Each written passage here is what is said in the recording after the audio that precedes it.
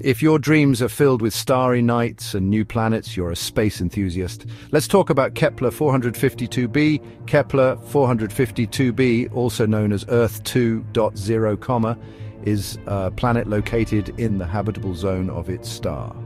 This means it could have the right conditions for life as we know it. It's 1,400 light-years away, but don't let that distance dim your excitement.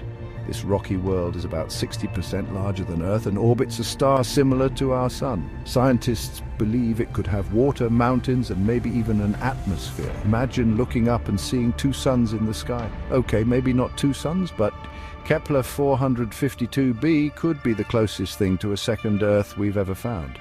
So could Kepler-452b be our new home? While we're not packing our bags just yet, it's thrilling to think about the possibilities.